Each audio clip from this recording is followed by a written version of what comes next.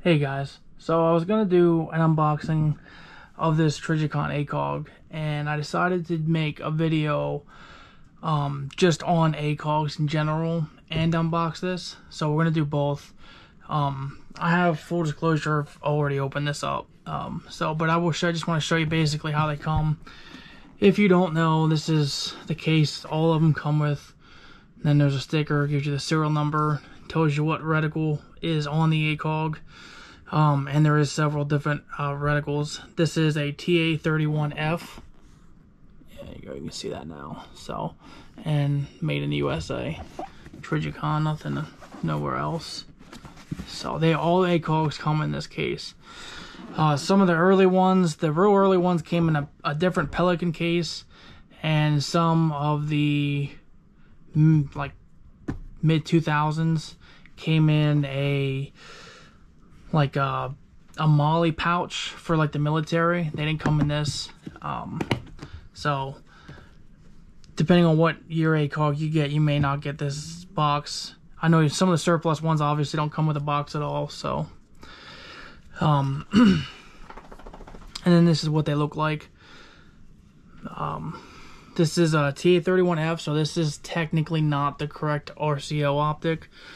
This has a different reticle in it. Instead of the chevron with the lines coming out the side, I'll put a picture in so you can see what I'm talking about. The reticle that you see right now is what the military ACOGs use, and that is what this ACOG here has. But these the TA31Fs are a little bit cheaper, and honestly it doesn't matter to me if it has those lines on it or not. The other reason I bought a TA31F is because this one is ballistically calibrated for a 16-inch barrel, and that's what this is going on. The M4 RCO is calibrated for a 14.5-inch barrel, and the A4 RCO is calibrated for what you see back there, a 20-inch barrel. So that's why I went with the TA31F. Other than that, just like I said, the price difference. So this is what, once you lift this guy up here, you always get a scope coat. You get a lens pen. If you've never seen one of these, I've never used one of these. I just keep them in the box. I actually don't even know how to open that up. I thought it just pops open. There we go. A little squeegee.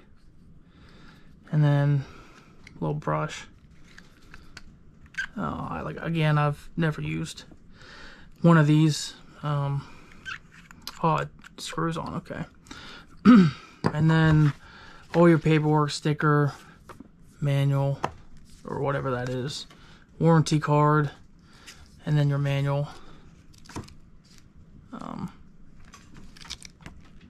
But it tells you how to, if you've never had an ACOG, you really need to read this manual, because it actually tells you how to zero this. These need zeroed at a certain range, and this tells you how to use it. So I do suggest you actually go through the manual at least once. Like I said, if you've never had it, this manual is kind of, I don't know what the hell happened to it, but it's like falling apart. Anyways, I did order this new. This is supposed to be new. I got this from, this one I got from Amazon. And my other one I got off eBay. I get a lot of, I actually almost exclusively buy my optics on eBay because it's cheaper. So we'll get that box out of the way. And you can see here, I'll show you, this is, like I said, this is the correct military one here. And there's no difference. You can't tell a difference. There's no difference on the side. In fact, this is the military CP. They actually designate these. CP stands for civilian packaging, and these ones actually come with the Bible verse on the bottom.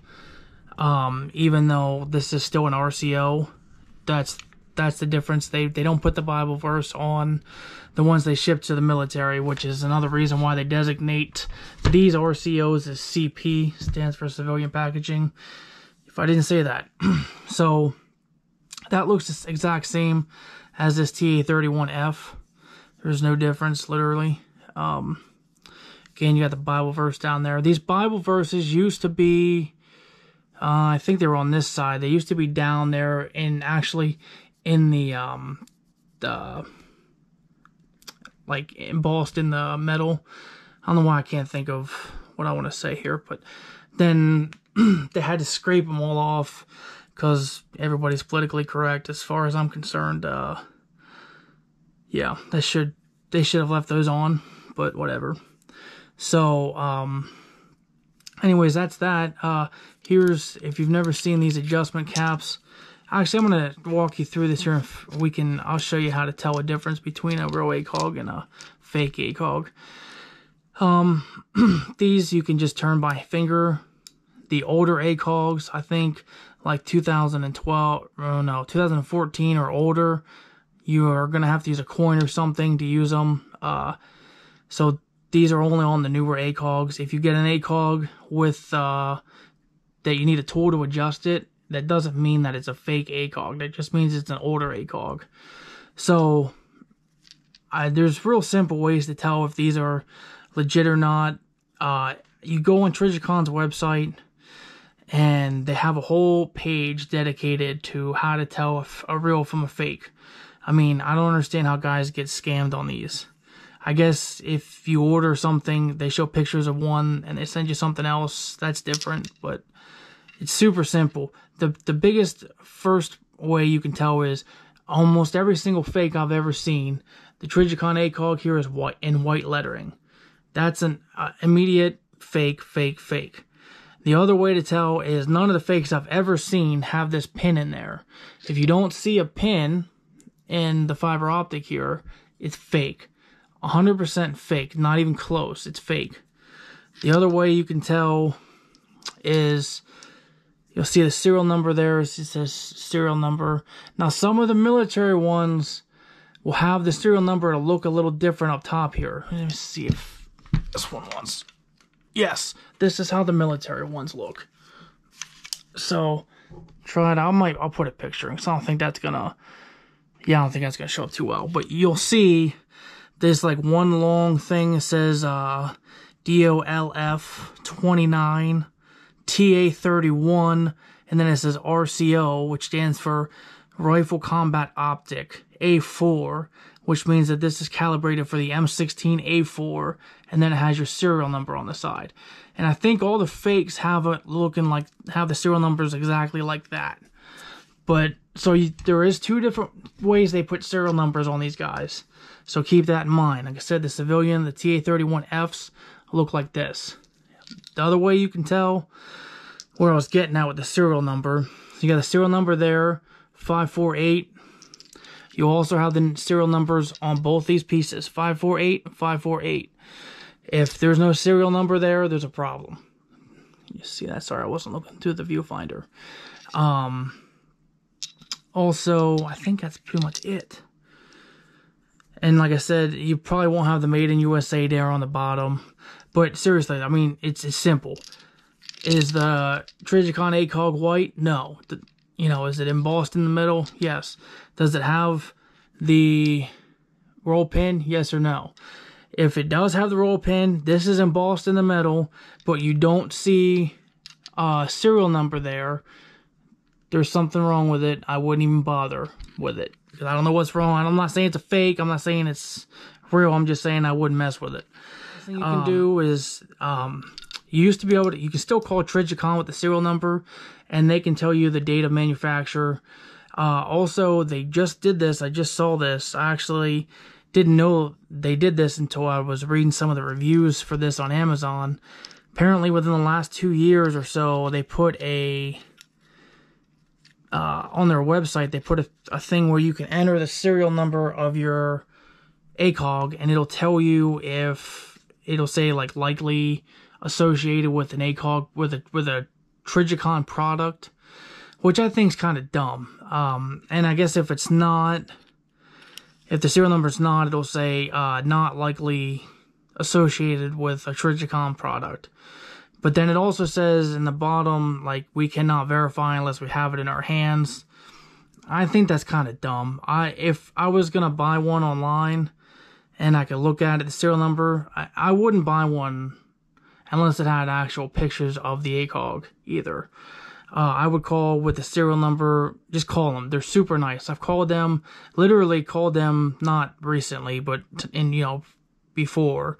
I've called them with like 5 or 6 different serial numbers 5 or 6 times, and every time they've been super nice. I mean, Trijicon their customer service is absolutely awesome. Now, one thing that the RCOs come with in the box, the RCOs will come with this kill flash, and the TA31Fs will not come with a kill flash. So I have a kill flash here. Let me show you how this goes on.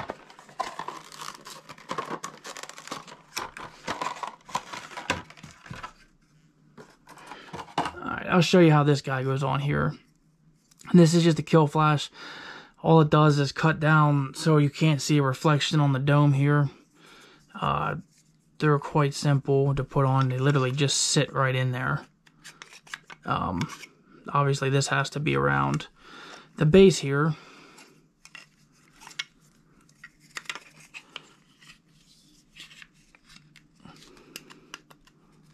Just goes on just like that. And put it in somewhat gentle. You don't want to scratch the lens up. There we go. Nope. Hold on. There we go. It's hard to do with the camera in my face. So that's how they sit. They do sit with a little downward pressure like that. I have taken and put in some stuff there so it sits straight, but it's fine. That's how they all sit. So, and then that's how it, I mean, that's an ACOG. Can't really show. Oh, there you go. You see the chevron, but you can't really see the reticle itself. So let me go through this here once. I did get some information on ACOGs themselves. So this ACOG was actually invented and developed in 1986. There were ACOGs that were actually used in Operation Just Cause in Panama and in Operation Desert Storm. Now those would have been the TA01s without the fiber optic. This fiber optic. And if you don't know how these things work, is there's no batteries on this at all. There's no way to turn the brightness up, the brightness down, nothing. Light gathers into this this fiber optic here, and it bounces off some mirrors and some other crap in here, and it lights the chevron. If there's no light, no ambient light, there's actually nuclear waste inside here, and that is what is called tritium, and that's what lights up the chevron at night. But even if you don't have, because the tritium lasts like 15 years, even if you don't have tritium at night, and there's some kind of light, like it was a full moon or whatever, you're still going to get the reticle lit up a little bit because of the fiber optic. So I absolutely love these things for that reason, that you don't need batteries or anything. And the Marine Corps, if you don't know, obviously, I'm sure you know, you've seen it. Obviously, that's why I put the ACOGs on the clone rifles. The Marine Corps and the Army, but the Marine Corps adopted the ACOG as the RCO, and it was the first ever RCO, which again, RCO stands for Rifle Combat Optic. It really doesn't have anything to do with the ACOG.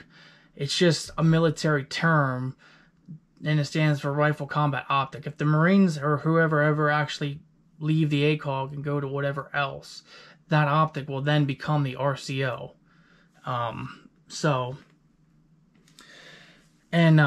These things, I use these things a lot, even for non-clone projects. I've had several of these. There's a couple of them.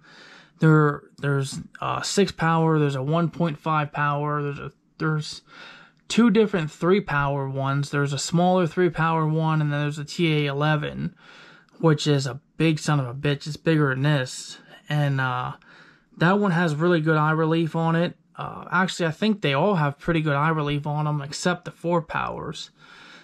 These only have, an inch and a half of eye relief. So if you're looking at an ACOG and you're turned off by the inch and a half eye relief, well, you can look at some of the other models of ACOG. But you do have to be careful, because there's like 4 or 5 different reticles but they're all a little different. So like this ACOG is ballistically calibrated for M193 out of a 16-inch barrel, so 55 grain out of a 16-inch barrel. This ACOG here, the RCO, and the RCO, the A4, is ballistically calibrated for a 20-inch barrel and with 62 grain ammo. Now basically what that means is there's a ballistic drop compensator in here, and I'll put it in the picture again so you can see how it goes down. This is, what does it start at? 4, 5, 6, 7, something like that. And what that means is if I put this ACOG on this rifle, the BDC won't line up. You won't be 100% on target. So make sure you get on Trijicon's website, or you read up and don't just order an ACOG for any rifle. Make sure it's going to match what you want. I don't think there is no changing the reticles in these, so you're kind of stuck with what you got. You can use whatever ACOG for whatever rifle, just make sure you zero it. And that's the other thing is when you zero these, the ballistic drop compensator is in meters, it's not in yards. So I always zero these at 100 yards, and the BDC's always been somewhat on. I mean, on enough for me to hit a man-sized target. I mean, I'm shooting at 100 yards and in, so even at 200 yards, I haven't had any issues making hits. Not that I rarely shoot at 200, but so just keep that in mind as well. I personally don't think there's any better optic. These are about $1,200, $1,000 to $1,200, depending on where you get them, and I think they're worth that. I mean, these things have taken AK rounds, and people have still been able to engage after they've taken an AK round to them. So I definitely think they're worth that. Now, do you need that? No, as a civilian, no, you don't. But it's still cool. Okay, so the last thing I want to lead off with is this here. So Trijicon updated their website, I guess probably the same time they put the serial number thing that you can just punch in on their website. But this was cool. This is by Major General J.N. Mattis, Commanding General 1st Marine Division, Operation Iraqi Freedom. And it says, the ACOG mounted on the M16 service rifle has proven to be the biggest improvement in lethality for the Marine infantrymen since the introduction of the M1 Garand in World War II. Now, technically the M1 Garand was introduced well before World War II, but the Marines thought they knew better. They learned a hard lesson on Guadalcanal. Anyways, different video. So, I mean, they're worth every penny of it. The field of view on these things is ridiculous. Bar none, the best field of view I've ever seen on an optic. The glass clarity is on a different level. I have friends that won't spend the money on the ACOGs, and then when they shoot this, they're like, are you sure that's only 4 power? I'm like, yeah, it's only 4 power. It's HD glass, and then with this huge field of view, it just makes it seem like it's a lot more than 4 power. Anyways, this video is getting ridiculously long. I could sit and talk about ACOGs and M4s and M16s forever. I'm going to cut it short. Obviously, there's nothing I can really say that, for the ACOG that hasn't already been said.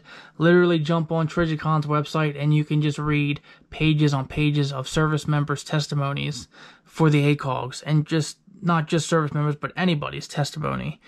There is some people that say that ACOGs are outdated and they like their LPVOs. The problem with LPVOs, from what I understand, I don't use them, but from what I've heard, people say is, they're always on the wrong zero, or they're always on the wrong magnification. You're constantly dialing up and back to get to where you need to be. This is 4 power. You can use this to clear a room. Not saying it's the best, but you can do it. I practice with this M16A4.